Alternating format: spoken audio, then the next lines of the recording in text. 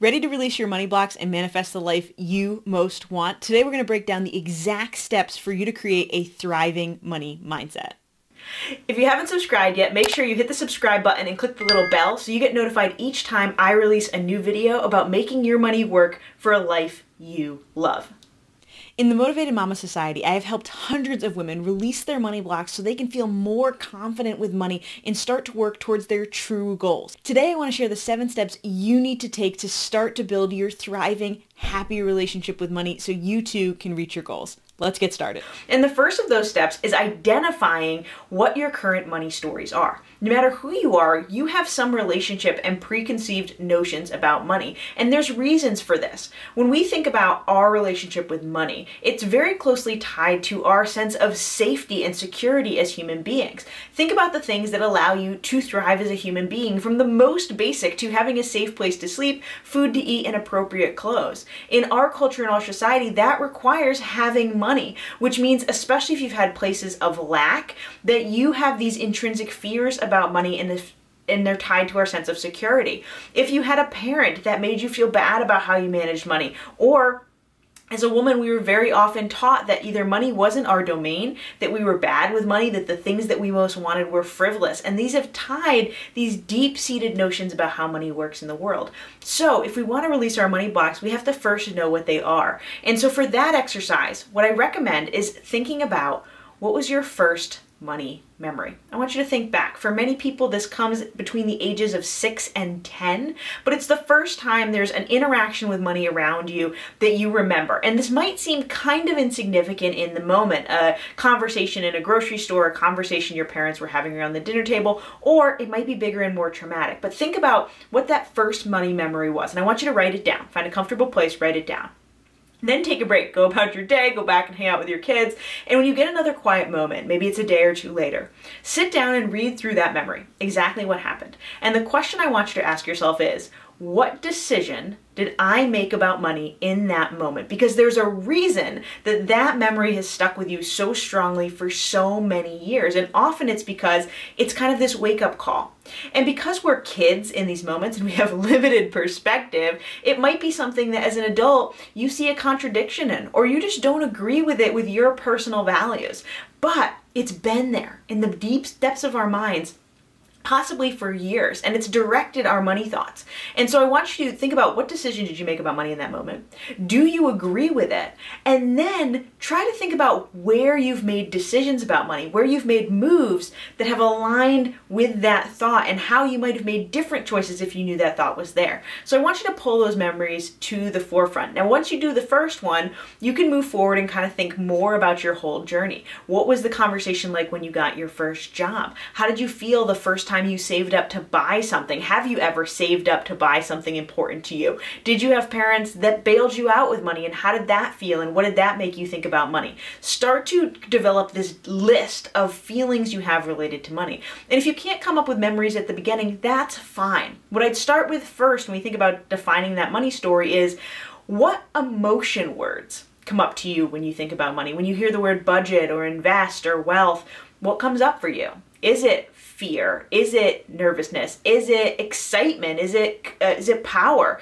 You think about what those feeling words are for you when you think about money, and start to identify, do I have a positive relationship with money or a negative relationship with money? An abundant relationship or a scarcity-based relationship?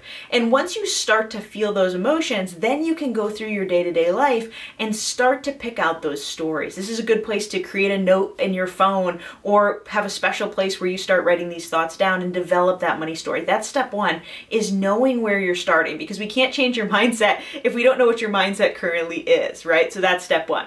Step 2 is to focus in on what you most want to change. We all have a range of baggage when it comes to money, and a range of things we probably want to change in our lives, whether that's overspending in a certain category, or just really kind of talking down to ourselves when we do spend money or we do want to save money.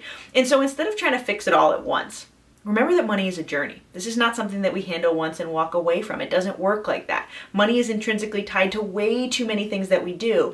And instead, I want you to pick one thing to start on. What would make you feel better? Is it deciding that you do have the power to manage money well, that you are deserving of wealth, that you want to change your narrative around not being good with money and really feel confident that you're learning? And so pick what that thing is for you, what most eats at your brain, right? What is bringing you down the most. And you'll kind of feel that as you read through the statements of beliefs that you wrote down in step 1.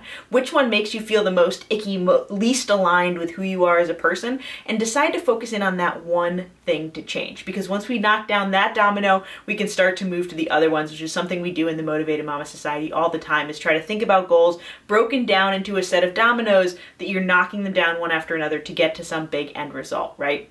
So now that you have your thing you want to change, the third step is to rewrite your limiting belief as a more positive money mantra. And this is where things are important. There's lots of people that talk about money mantras and money affirmations. But if you're saying something that A, you don't really believe, or B, doesn't speak to the narrative you need to change, it's not going to be as important to you. And so what I want you to do is to take your limiting belief and write it into something more powerful, but do so truthfully. If your limiting belief is, I am bad with money, then a new belief, a new mantra that says, I am amazing with money and know everything I need to know, might feel really wrong, really dishonest to yourself. And you might try to practice that mantra, but feel like it's not right. It doesn't fit because you don't know everything you need to know and you're still learning. And so instead of going to the absolute opposite end of the spectrum, try to make that statement a little more positive.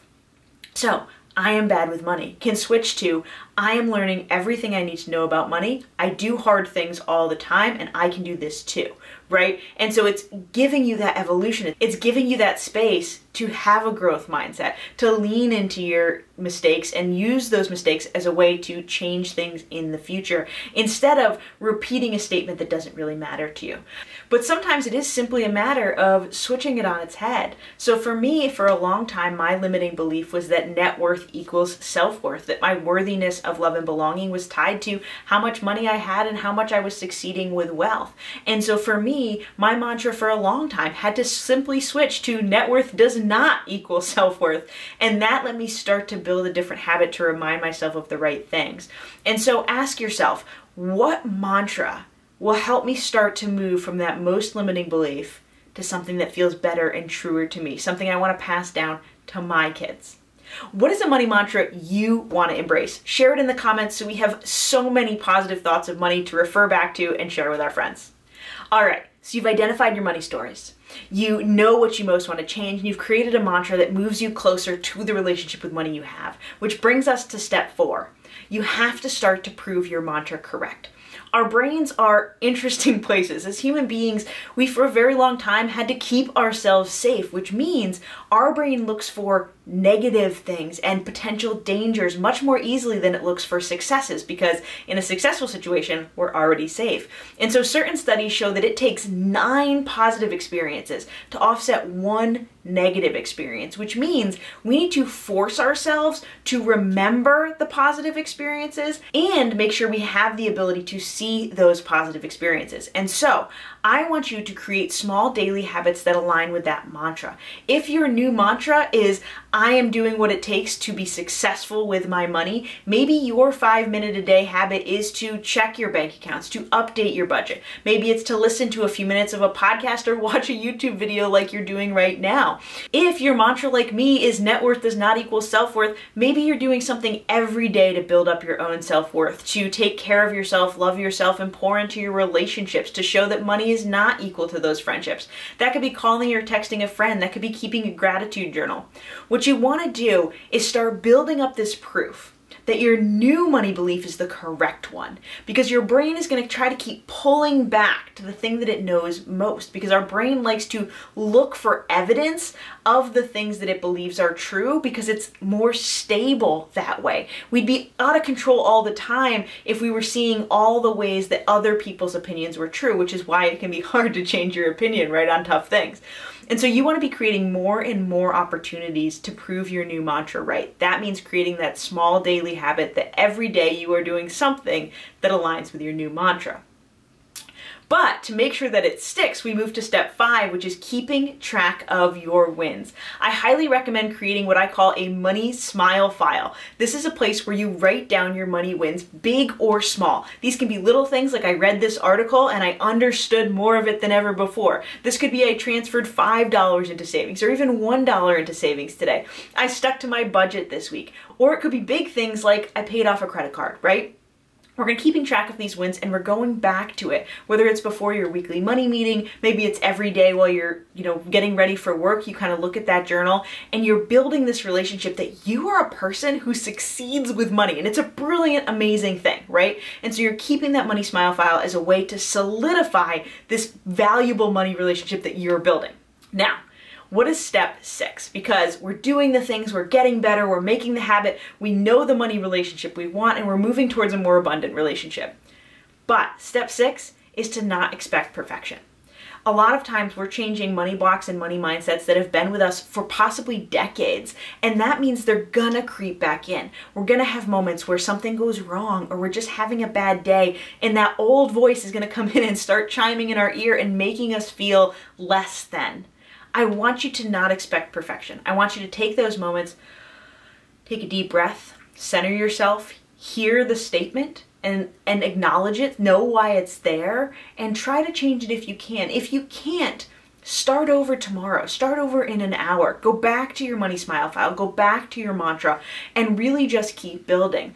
If you have these thoughts crop up, which you will, you have these thoughts crop up, and you will, what I want you to remember is that this is a journey. Like I said earlier, money isn't something we deal with once. This changing your mindset isn't something that you can just flip a switch and it's all going to be perfect. You have to move small progress along the way. Don't expect perfection. Don't beat yourself up when the negative thoughts come in or you make a mistake. You're human. It's going to happen. Just get back on the money relationship you've already defined and know for yourself. And step 7 is to surround yourself with people who lift up your money relationship and the thriving money mindset you want. That's either bringing friends and loved ones into this journey with you, explaining to them what you want to change and why you want to change it, whether it's that it's creating a better generational money narrative for your kids and someday their kids, whether it's because you want to succeed, you want your life to change, but you know these things have brought you back, right?